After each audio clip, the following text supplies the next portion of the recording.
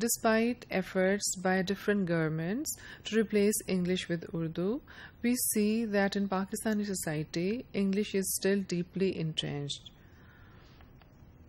The continuation of English as the official language is because this policy is to the advantage of the elite who are themselves the policymakers. The privileging of English goes to their favor because all the serious jobs, all serious work, scholarships, good positions in the government, in the hierarchy, the upper levels of hierarchy, all these things are reserved for those who know English. So this knowledge of English gives them a competitive edge over the masses, and therefore no serious effort. Actually, there are policies, announcements, but we see there's a lack of seriousness and sincerity in changing this policy. English is also looked as a cultural capital which has a snob value. So those who know English are considered more privileged, they are considered the elite, and therefore those who know English often act as a snob. So English also has this snob value. It also acts as a class identity marker. So when you want to identify people who belong to different classes in Pakistan, those who know English would belong to the upper class, and those who do not know English would belong to the lower socioeconomic classes.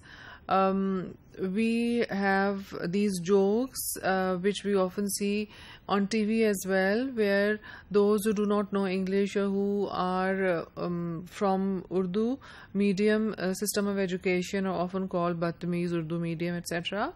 So English in Pakistan also enjoys a snob value. English performs several important serious functions in Pakistan. Above all, it is the language of higher education. Of course, in private schools, it is taught from the very beginning. But in terms of higher education, it is the language of higher education for all. There are very few disciplines in which we have enough resources available in Urdu. Otherwise, it is the language of higher education for all the disciplines. It is also a language of communication for all government work, but not only government work. It is also used for office work in the armed forces. It is also the language of media and broadcast along with Urdu. It is also used along with Urdu in trade and commerce. So there's a lot of trade and commerce in Pakistan which takes place only through the medium of English, because this trade is between countries like Pakistan, let's say, and China, where the languages are very different, and the common language for trade between these two countries is English. And then, of course, English is used for trade with English-speaking countries as well. The reason behind this status of English, as I've already said, is because of the serious functions that English performs in Pakistan. So it is a prestige language which is required for a decent job. You cannot really expect to find a decent job in Pakistan if you are not good at English. All these job advertisements that we see in the newspapers, they all clearly mention the knowledge of English as one of the prerequisites. For better education, again, you need English. You can get through without English, but for better education and for reaching the highest levels of education, you need to know English. It is also a language that you need for any academic or serious discussion. All the research journals are published in English, and all the disciplines, education, science, medicine, etc. So if you want to participate in any serious business in Pakistan, you need to know English. Because of all these reasons, the availability of jobs for those who know English, all the research academic work being conducted in English, the privileging of English, etc., we now see that even the underprivileged people, those who do not really have a direct access to English education also desire to learn English for upward social mobility. They have realized that they can change their plight only if they know English. So it is looked as means for entering the elite for people who already are not a part of the elite.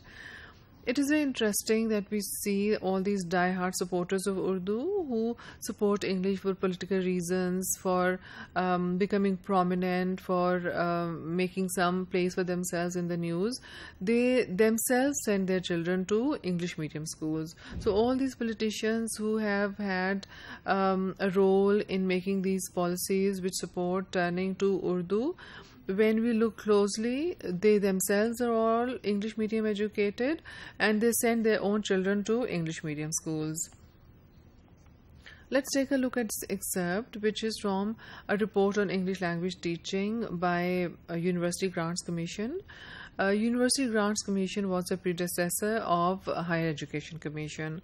We can clearly see that this recommendation from University Grants Commission is supporting the use of English and suggesting that Pakistan should try to make use of this capital that they already have from the undivided India times, and instead of trying to turn to Urdu, they should make use of the knowledge of English that they already have.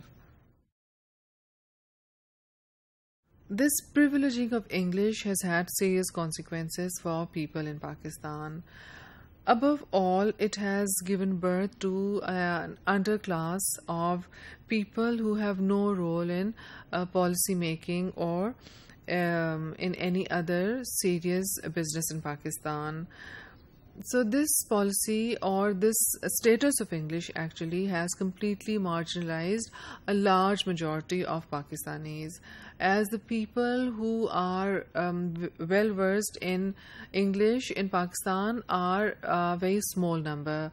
The majority of the people still have competence in Urdu, and because of this privileging of English, this special status which is given to English, majority of Pakistanis have been completely marginalized.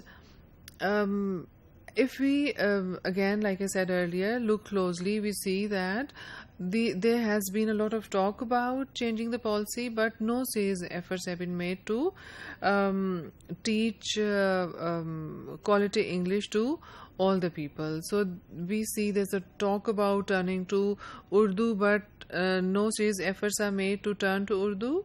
And then the availability of English is, despite realizing that English favors the people and helps them in upward social mobility, no serious efforts are made to provide equal opportunities for English education for all. So this has resulted in an underclass of people with no role in public policy making, who have limited social, educational and economic development because of the limited number of opportunities that they have for all these things. So they have limited opportunities for social development, educational development and economic development. So we see that English has this special status in Pakistan, but it has caused a lot of harm to a large number of Pakistanis.